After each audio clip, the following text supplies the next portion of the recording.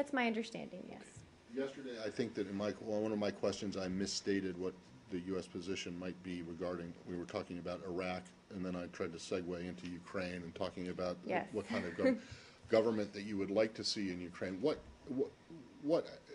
I think I may have misspoke here a little bit. Well, I misspoke as well because I was the one that kind of said, but I just want to know, what is the administration's position on what an acceptable, inclusive, fair, representative of everyone government would be in Ukraine? Yes, and I think we both got tangled up over words. So what we understand is that President Poroshenko has offered greater decentralization of authorities, and that's the word I should have used.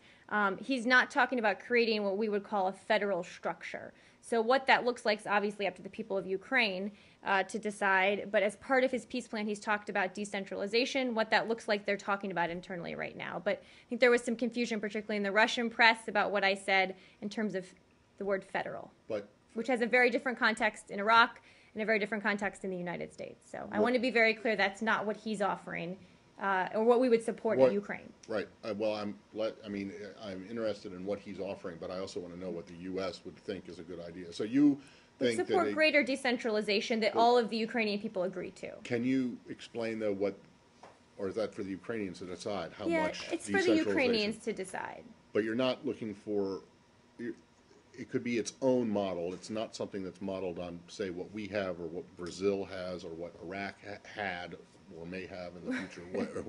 Right. It's up to them to decide what that looks like, model. But I know that particularly the word federal is particularly loaded one in the Russia-Ukraine context, and I want to make clear that's not what we support there.